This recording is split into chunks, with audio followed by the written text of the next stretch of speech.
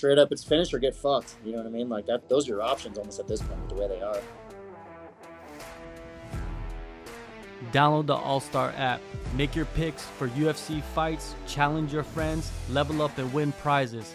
Link in description. Get it now. Let's jump right into it. November 4th, you return, going to Brazil, facing another prospect. What do you think of Ismael Bonfim? Tough kid, but nothing new that I've seen. So, it's just going to be a fun fight. We'll see how it ends up. Definitely. And, Bonfim, he came into the UFC with a nice first-round knockout over another prospect, Terrence McKinney, then lost to Benoit Saint Denis. What did you think of how Saint Denis handled Bonfim? That was a good game plan. He kicked him, got him angry and aggressive, which is how he gets, and then had him make a mistake, took him down, and submitted him. So, that's pretty much like a pretty simple game plan to take that dude out. Yeah, the aggression, right? It seems like that could be his Achilles heels, to pull that out of him and have him make mistakes, right? Yeah, and I'm expecting him to come aggressive at me too, like that, which is going to not work well for him. Well, fighting in Brazil, he's probably just gonna do that anyways, right? It's just like the crowd is crazy. There's no way. Yeah, he's he's for sure just gonna come at me. Yeah. Well, you enjoy that, right? You don't want to chase people, right? You don't want to dance around for 15 minutes. You want to fight. Nah, I like a phone booth fight, man, but I'm gonna fight him pretty smart, and he's got a lot of holes that I'm gonna just expose the shit out of. It seems like when you enter the UFC with this like highlight reel finish, people forget about everything else in their game. They just focus on like, oh, he's a knockout artist, right? Like you got that from a lot of guys that come into the UFC. Yeah, but that's just how it is, man. The sport's shallow. It's 80% casual, so it's like, what do you expect? You know what I mean? Opposite from casual. You had that Jeff Bronson fight lined up last year, and then it was canceled. You had a hip injury, something that has been bothering you for a while. You had a hip injury before, right? Yeah, I injured my hip. I had to pull out of a fight. I was supposed to fight some Russian in Russia. I don't even remember the dude's name, but I had to pull out of that fight because I hurt my hip, and then I ended up getting surgery at the end of like 2019, and then I ended up getting hurt in 2019. Had surgery at the end of 2019, and then let's see. Yeah, and then I fought Jim Miller. When like 8 months after that hip surgery. So I was like, fuck yeah, my hip's good. And then and it actually has been good. Honestly, it was bothering me after that surgery, but I'm like a master compensator, so I kind of just dealt with it and figured it was just, pain that I'm gonna have to live with, right, from the surgery. But it turns out the surgery wasn't really the best. And I ended up tearing my hip again when I was supposed to fight Jesse Ronson. I had to pull out of that fight.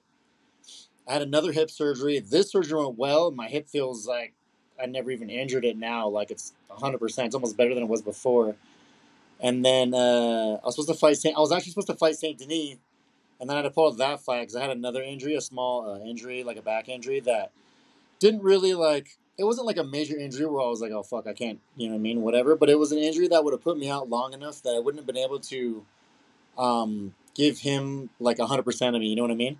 And I don't want to go into a fight like half-ass and then everyone being like, oh, that's fucking you now. You know what I mean? Because there's enough people that count me out anyway. And so I had to pull out of that fight because I was gonna have enough time to be comfortable enough to be ready for that fight. And then so I recuperated that, been really taking care of my body, and now I feel fucking good, right? And all my boys in the gym, it's like Alex Hernandez told me today, he's like, dude, he's like, from like last camp or beginning of this camp to like where you are right now, he's like, you seem like you're like 15 years younger, bro. And like the way that I was sparring today, like everyone was just kind of like, holy shit, Vince is a fucking vet. Like he's here.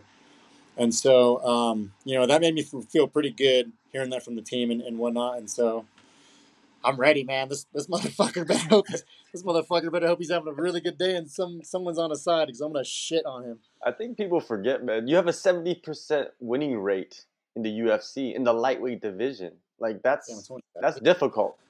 Yeah, it's not very easy, man. The lightweight division is arguably like one of the biggest shark tanks in the UFC, and man, I don't know. I've just done very well, But I think it's just all that. I think it contributes to me just being like an actual fighter. You know what I mean? Like I'm not these guys who had to go train and become a fighter. I was a born fighter. I'm one of those guys who was just born with these talents.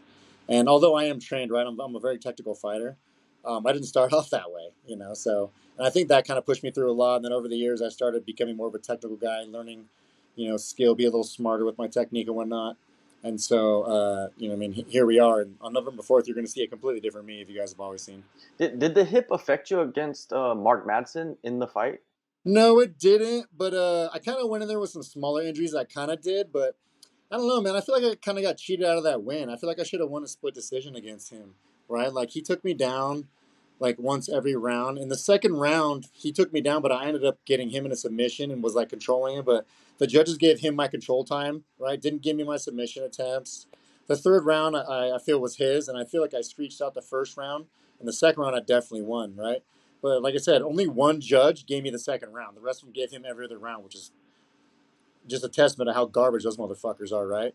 But then I also see fights like, and then when people still talk shit about that, I'm like, look at Alex Pereira and when he fought Jan Blachowicz. Blachowicz literally controlled him way more. I think he had like another 2 minutes control time than Madsen over me, and he had less punches, and Pereira had less punches landed against Jan than I had against Madsen. So I'm like, where's the fucking consistency here? You know what I mean? And he won a split decision, which I feel like I should have won. But I don't know. It is what it is. I'm not really like dwelling on it, but it definitely pissed me off, and there's a lot of fire in me because of that. So Bonfim's going to pay for it. There you go. You're 40 years old, right? And I was looking at Yeah, I'm your gonna be 40. I'm yeah, gonna be 41 next month. yeah. I was looking at you have the same birthday as me, man. I was just like looking at. Oh, I was do like, I? Oh, shit. let's go. You got the Thanksgiving birthday, right? Like it lands on Yeah, I Thanksgiving. think it's So Thanksgiving. Is it on Thanksgiving this year? I It's on think Thanksgiving so. this I year, think huh? so. But man, age is something that people will always point to, right? As an athlete, do you get that from a lot of Yeah, people? I do, and I kind of just laugh at it because it really shows me how little they know about me. You know what I mean? Like, there's a reason why I'm still the way I am, and if you watch my fight against Austin Hubbard, right, where people counted me out, I'm sure they probably thought he was going to wear me out because he's known for wearing people out. But look what I did to him. Like I wore him out, and so I don't know.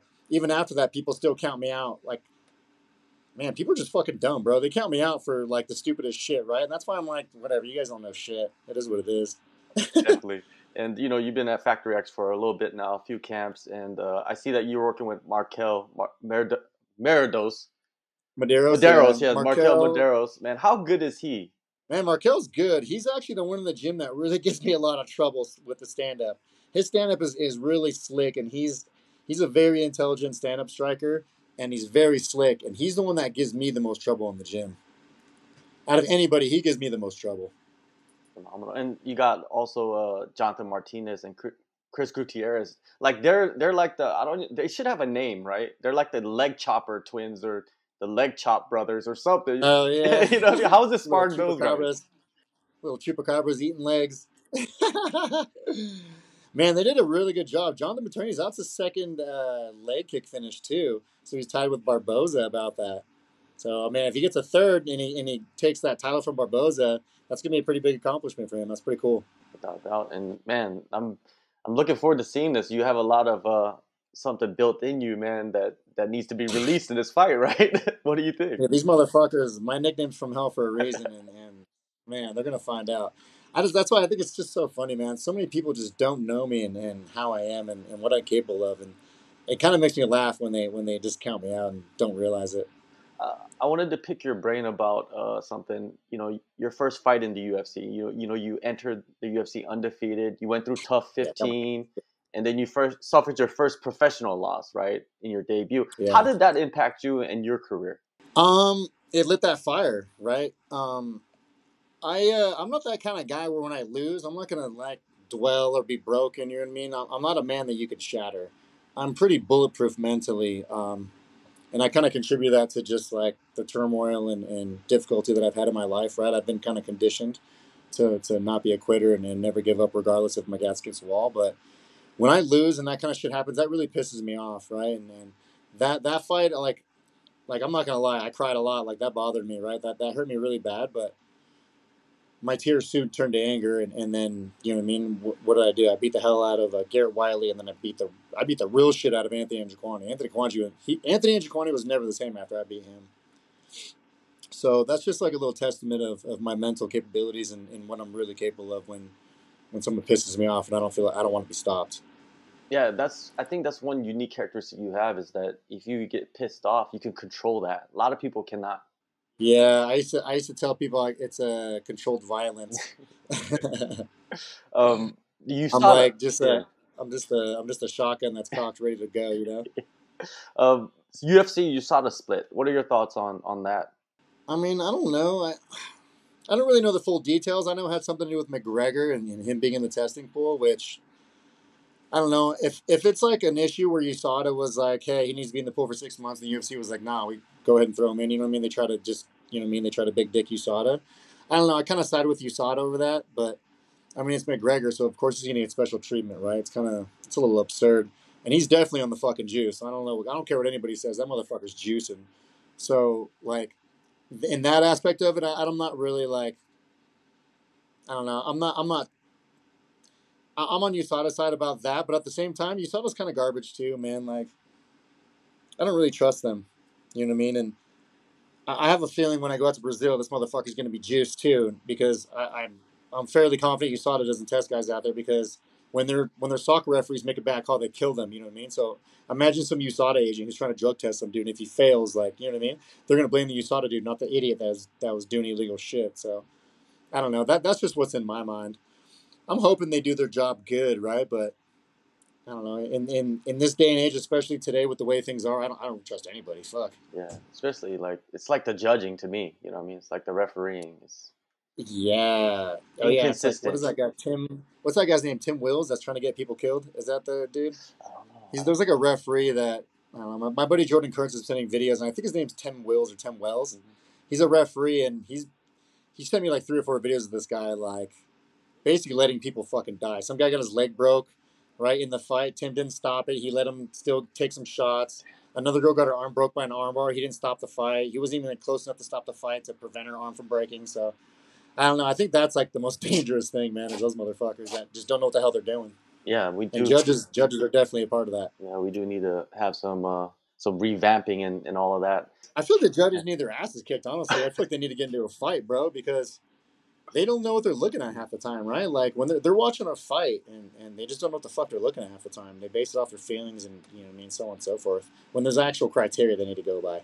Well, slowly and surely, former fighters are getting in there, right? Refereeing and judging, and I think Yeah, yeah, it'll we got help. Chris Lieben in there, right? Chris Lieben just started judging. Dude, was he judging or I think refereeing? judging and refereeing. I think they do Judging, right? both. Yeah, Yeah, I think that's actually a really good idea. But the other side of that double edged sword is, what if his homies are fighting? that's right. That's What right. if one of his old teammates are fighting? What if, you know what I mean, someone from his camp is fighting that he used to train at? You know what I mean? So that's kind of like the other side of that double edged sword for me, where he better be like judging fairly. Yeah, You know what I mean? professional. You got to be professional. Yeah, yeah. And if he's gonna judge a certain way, at least let it be consistent, right? Like that's the thing. Consistency is key, and a lot of these judges, there's just no consistency because they don't know what the fuck they're looking at.